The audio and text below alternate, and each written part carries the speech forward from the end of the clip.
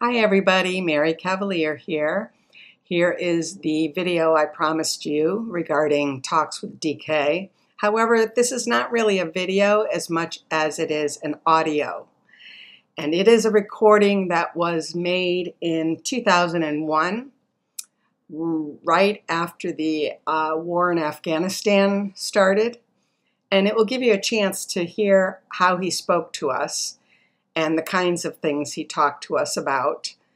And if you can't understand him, please note that in the comments, and I won't use this route going forward because there are, I believe, 2 more lessons like this one that I have recorded, and I'll add some visual just so you're not staring at a blank screen. Okay? Bye for now. Welcome to Lesson 1 of Dharma's monthly tape series, titled Walking into War, Moving Through Fear, recorded October 12th, 2001.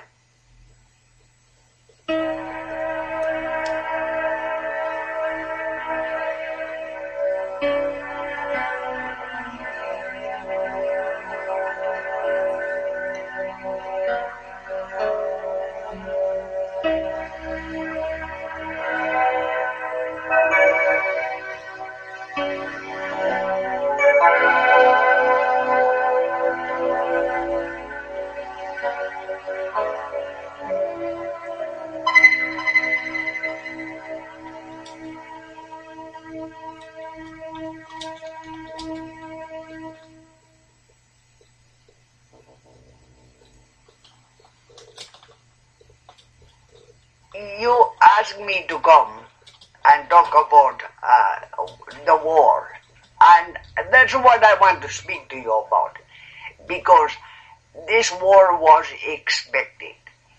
First, I want to tell you, long time ago in your understanding of time, I asked many people to teach the 7 pillars of truth.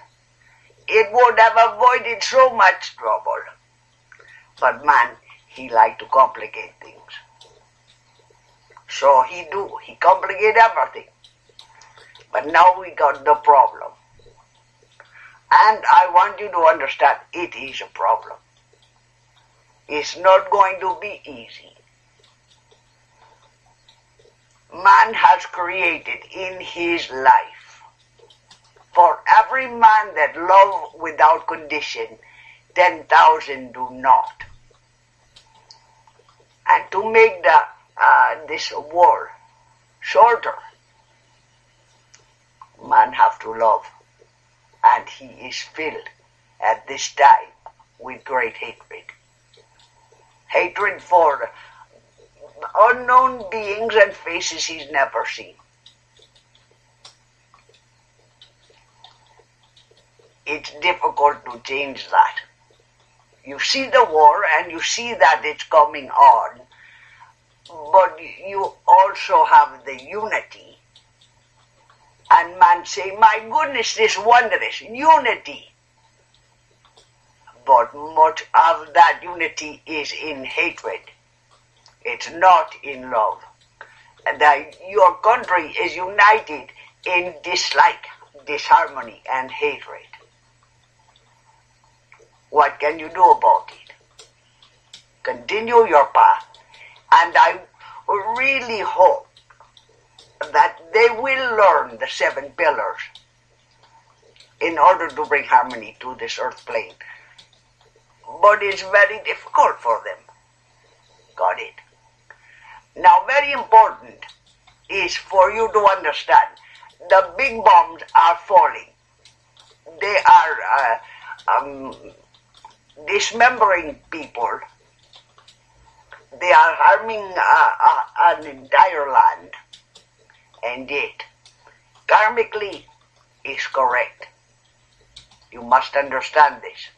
It is correct. It is incorrect to hate people. The proper way is to accept your karma and move with it, not to hate. Hate brings more bombs, more discomfort, more anger. going to try to make it uncomplicated. But first you must realize what you are to expect and what you should expect, what you can expect at this time. The decisions have already been made to be rid of you all, to annihilate you all of you. I tell you how they're going to go about doing it.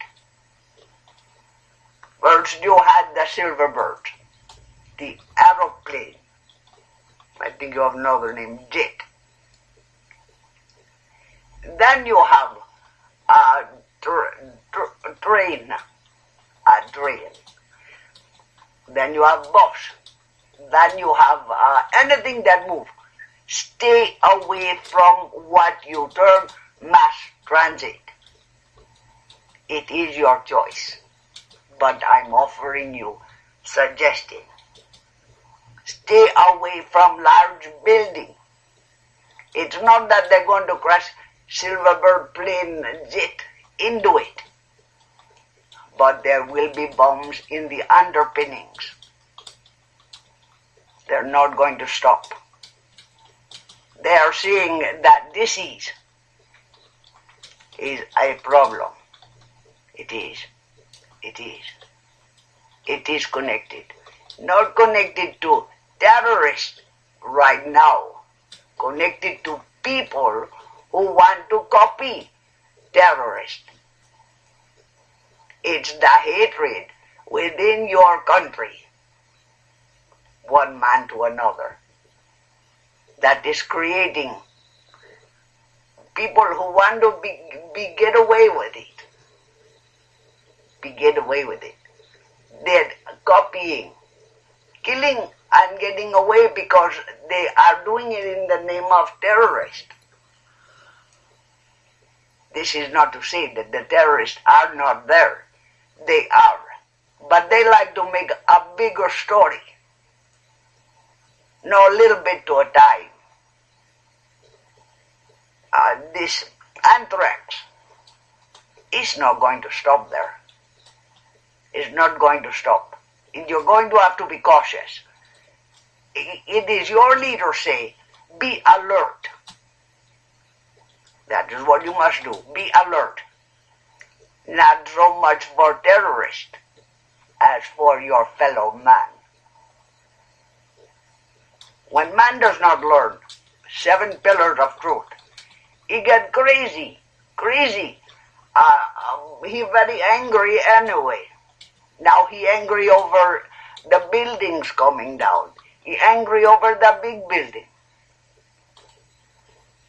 And he may be angry at his spouse, angry at his labor. But he can do things now and have it blame on someone else. This does not mean, and I'm going to say that again, that you are not going to be terrorized, because that would be a falsehood. You will be. They are coming, if they have to take you one to a time, one at a time, they will come after you.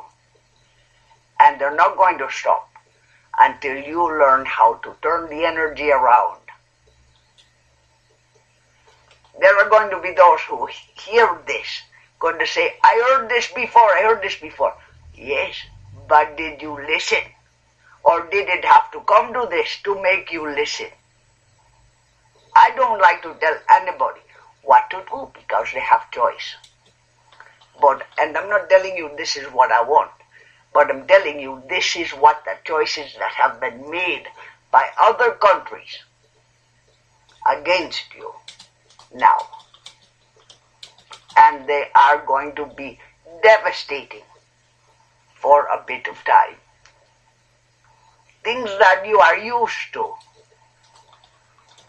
you're going to have to get unused to it. You're going to have to put away water, because a few days at a time you're not going to have any. You're going to have to put away food. not great a deal of food for a year or annum in your time, but enough to last you if you have no energy, electricity. Remember that. In preparation for what is occurring. Now, I used to tell you, you don't have to do that, correct? At that time, you did not. But the first bomb exploded, and so did all of past concept.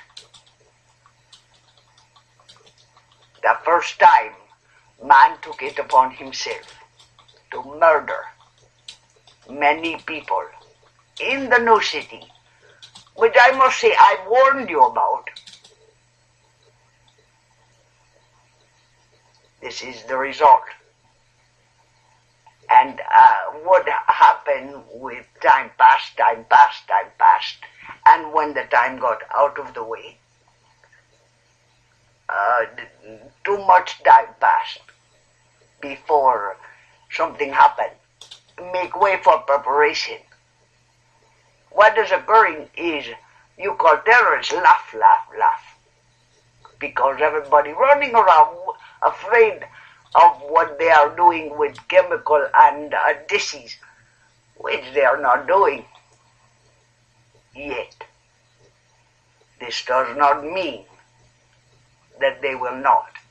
And this means that what is good, the masters have been trying to, what do you call it, football, run interference.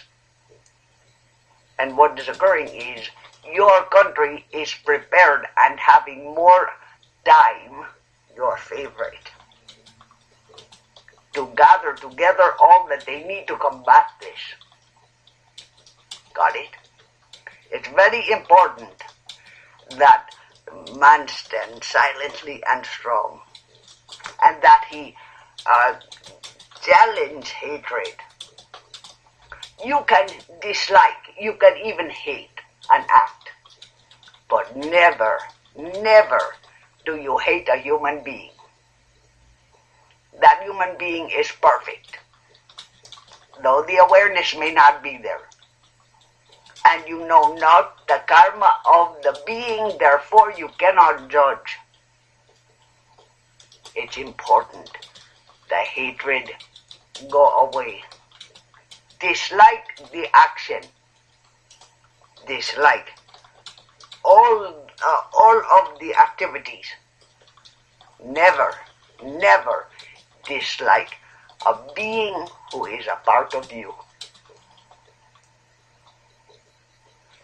It's very difficult to love without condition when you see a great deal going on. But you love without condition, and that means if this man were to kill you, you still love without condition. You must stand there.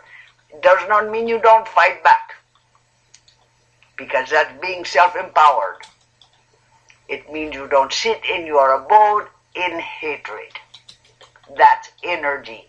It's too big of an energy. It must stop.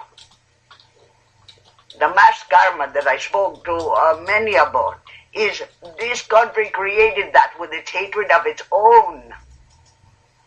The white man disliked the black man disliked the white man disliked the Spanish man. Dislike. This no good. This where hatred in your own country come from. Now you have your own country harassing and hurting people that have nothing to do with what has occurred.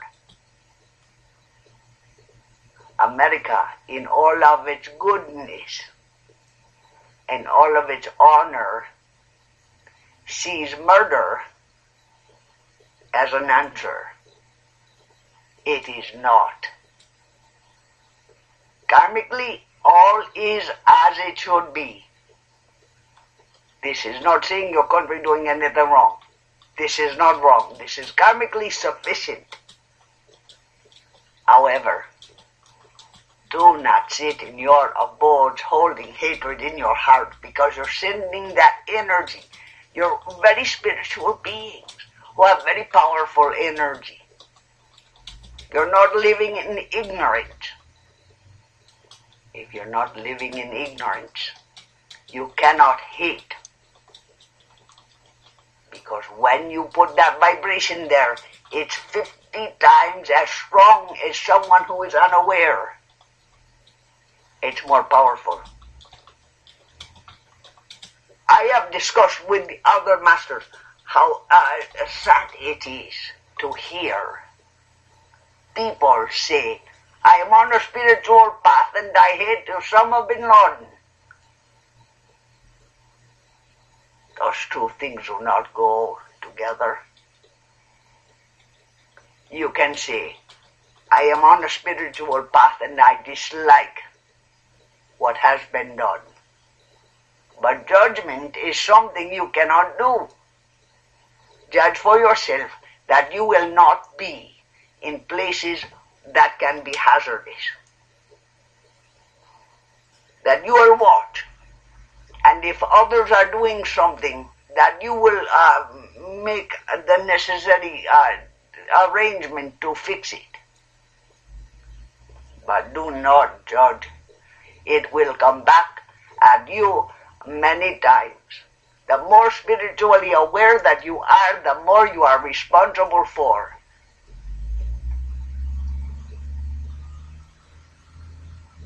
As I say these words, I think I wish others had listened to this. I said a long time ago, in your understanding ago, if the energy is put into proper position, you're going to have World War III. That's what you have. And World War III is built on hatred. What is coming of this is the unity of man will see that the hatred does not bring him anywhere. But we've got to get through the difficulties first. And those difficulties are going to be long. And they're going to be you're going to be diligent in working toward a space of peace. And every time you think you've come to a place of peace, a new war will begin until all can live in harmony. I had hoped that my coming in this way would have avoided that. Unfortunate as it is, it has not. There are so many who say, I understand. I am on my spiritual path. I am doing what is necessary. And at the same time, what has occurred? That's not done. You love the individuals, all individuals. You may not understand what the path is, but you do not walk their karma. So you do not judge them. Judging them is incorrect. Remember that all people birthed in another land chose to be birthed in that land for a reason. And every time you interfere, you create karma. This does not mean that you can butt in. Master bought in. I bought in many times. But I bought in knowing what the effect will be, what the outcome will be. Man doesn't know what the outcome will be. Your country is not doing wrong. If you understand that, love and allow, and that means your country as well. Don't judge your country. It is bringing peace and harmony into this world, though it's going about it as all of mankind always have in a complicated way. Man never does things on the straight path. Did you ever notice that he got to go round the block many times to get to the center? Everything have to start feeling and looking familiar till he get to that place and he can then understand. Be strong, stand tall, be aware, and don't turn your back on your brother. This does not mean that if a man bring a weapon out, you stand there and say, all right, do away with me. No. You be self-empowered. That's the balance I have been looking for throughout my dissertation. Balance. You love yourself. Someone wants to do you harm, you have to stand up to them. But you also, like the Native Americans, if you kill the buffalo, you bless it. You don't do it with hatred. Hatred creates and breeds more hatred. The question has been asked, why do other countries hate United States? Why? Why do you think they hate the United States? United States bought into everybody's business. Doesn't know how to mind its own business. Can't even take care of its own land.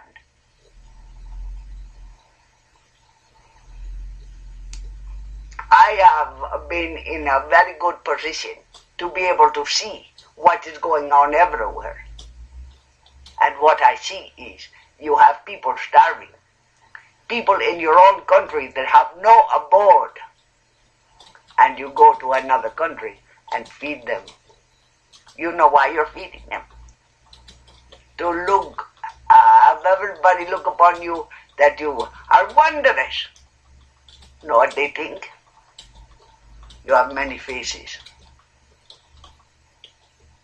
But if you were helping people in your own land, you would have more power, wouldn't you? Because you would have more healthy people. Government doesn't see that. Through the ages there have been emirs, there have been queens and kings and emperors. What they want? Power. And now United States faced with a lack of power. Love your country. Love your brother. It matters not what land he is in. And love each other. Watch every word that you say and what you think. And believe, bless the being and the path he's on. I guess that would be your first lesson. What do you think? Blessed be you. Namaste.